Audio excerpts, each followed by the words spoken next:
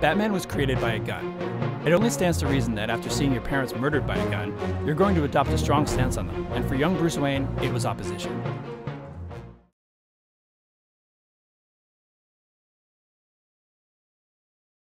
Bruce's aversion to firearms has been handled in many ways depending on the writer and situation, from being portrayed as an accomplished marksman with a mere ideological disagreement, to suffering from a kind of phobia, to out-and-out anger. It's no secret that this hasn't always been the case. When Batman was first introduced in the pages of Detective Comics, he was depicted as brandishing handguns and was far more cavalier about killing, or at least talking about it. This led to a common misconception that this gun-toting, bloodthirsty Batman was not only shooting criminals, but that this was the character's original intent, and these elements were removed due to censorship. They didn't really know what they had, Batman writer and editor Denny O'Neil said of the early gun-toting. The character was very much in an intensive evolution mode for about that first year, and it's right and proper that that be. One of the reasons the character has lasted is that he's changed with the times.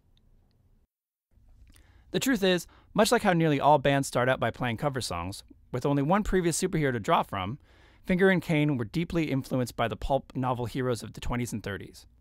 Far and away their biggest influence was the Shadow, a dark, mysterious vigilante brandishing twin .45 handguns. Finger and Kane's new character Batman shared a shocking number of similarities before coming into his own, but essentially started out as a cover version of the Shadow. Many instances of Batman with a gun were merely in keeping with that aesthetic, and the gun didn't actually enter into the story at all. Despite several illustrations of Batman holding guns and posing with guns, there are only 2 instances in those early days of Batman actually firing a gun at anyone. Here he cautiously uses it to set off an explosion, and here he uses it to draw the attention of the police. And here he professes to wanting to just wing an assailant. The first actual gun firing is the conclusion of Detective Comics number 32, where, 1930 spoiler!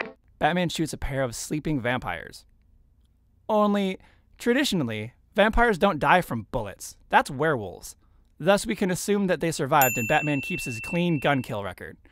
At least until he got his own book. In this page, from Batman number 1, Batman uses an airplane-mounted machine gun to fire on a truck full of bad guys. And just in case it was unclear what he was doing, he remarks, "Much as I hate to take human life, I'm afraid this time it's necessary." Batman's brandishing of guns and talk of killing ended in 1940 with an editorial rule that banned both, just after the release of Batman number 4, about 20 or so issues into the character's run in Detective Comics. Speaking on the subject, former DC publisher and writer Paul Levitz called the editorial rule an important development in separating Batman as a superhero from the pulp traditions of characters like the Shadow who use guns as freely as the villains in their stories.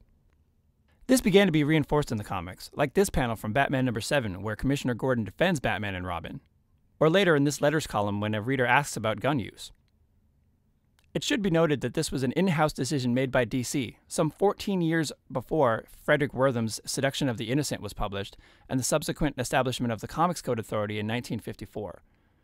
These new industry-wide standards of censorship put into place by the Comics Code would lead Batman into a more far-fetched sci-fi direction in the late 50s, leading to the 60s camp television show with Adam West, and sending the character perhaps the furthest from the Shadow-inspired gritty urban crime fighter that he ever would be. These rules didn't prohibit other characters from gun use, of course, and issues featured a ton of gunplay, just not from Batman. Like this bizarre example from Detective number 41, where an enemy shoots himself in the head before he could get captured by a shockingly disdainful Batman and the newly introduced Robin.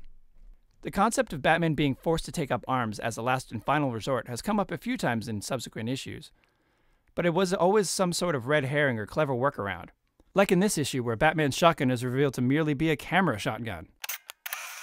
Although, I don't think that was just a camera when he plays Russian roulette a few issues later. Once he used the shotgun to fire on hypnotized, bomb-carrying dolphins. But I digress. Then, in 1985, the first of DC's reset events happened, Crisis on Infinite Earths, and with it, something of a clean slate for their characters in a move towards clearing up continuity issues, modernizing characters, and unifying the DC universe. This resulted in the essential Batman Year One by Frank Miller and Dave Mazzucchelli in the pages of Batman. Eager to map out Batman's new history, DC originally slated another story of Batman's formative years to run parallel to Year One in the pages of Detective, based off of a treatment by Mike W. Barr titled Batman 1980. It was later rescheduled as a sequel of sorts to Year One and retitled Year Two.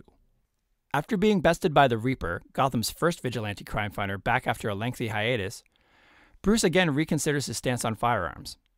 Only this time, he casually reaches into a drawer in his study and produces the gun that Joe Chill used to kill his parents, which he apparently stole from the crime scene as a bereaved child and has been keeping this whole time. WTF indeed, Bat fans. But that's maybe the third craziest thing that happens in this story. He later aligns himself with organized crime in an effort to defeat the Reaper, which leads him to team up, buddy cop style, with a murderous Joe Chill. I won't spoil the ending, but needless to say, the very next continuity-fixing reset event, 1994's Zero Hour, struck this story from the record. Year 2 is the best kind of crazy. As out of character and just flat-out bad as some of the ideas presented are, you can't help but respect a story that swings for the fences so hard and sustains 4 issues almost entirely on subverting expectations. It reads a lot like early Hollywood adaptations of comics, where certain elements were presented, but the finer details are lacking, ignored, or changed. The clean slate afforded by the transfer to new media is similar to the clean slate afforded to Mike W. Barr with Year 2. This was 3 years before Sam Hamm would introduce arguably just as many changes to the Dark Knight lore in Tim Burton's Batman film, without any of the scorn that has been levied against Year 2. The question of Year 2's story working as a film was answered when portions of it were repurposed for the animated Mask of the Phantasm feature film. In the climax to Grant Morrison's 2009 Final Crisis, Batman makes a once-in-a-lifetime exception to his gun policy, using a gun to shoot a god-killing bullet at Darkseid. Whether this is a deviation from Batman's character sort of depends on whether or not you're on board with the story. With 2016's release of Zack Snyder's Batman v Superman: Dawn of Justice unleashing a newer interpretation of Batman onto the screens, the topic of Batman killing, and specifically his use of guns, came back into discussion. BVS sees a more brutal version of Batman to be certain, but for some, his violence crossed the line for the character. During a press junket for his film, Snyder explained his decision by citing a particular scene in Frank Miller's Dark Knight Returns. In the Frank Miller comic book that I reference, he kills all the time.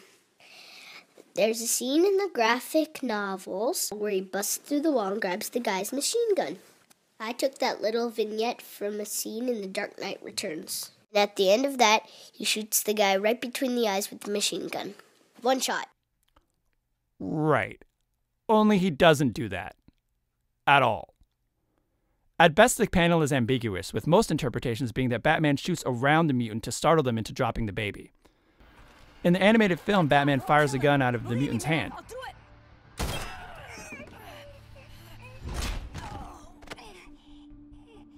The animated series version of this scene avoided Batman's use of the mutant's gun altogether. But either way, right between the eyes is just false, as is kills all the time. Reading The Dark Knight Returns thinking Batman is killing left and right represents a fundamental misunderstanding of the character for many reasons, chief among them being it would completely negate the whole point of Batman's final confrontation with the Joker. Batman's anti-gun stance really couldn't be made any more clear in the pages of that comic. Miller is even quoted in Batman: A Complete History saying that Batman doesn't actually kill people, and since the release of Batman v Superman has been uncharacteristically democratic in his comments on the film, and his use of his work as an influence, stating simply, "I'll just say, thanks. What can I say? No, actually, I'll withdraw that. I'll say, you're welcome." We're going to leave it there. For more on Batman and guns, please check out some of the source links in the show notes. If you liked the video, please tell your friends who like Batman. Like, rate, subscribe, share, and as always, support your local comic shop. We'll see you next time. Much as I hate to take human life, I'm afraid this time it's necessary.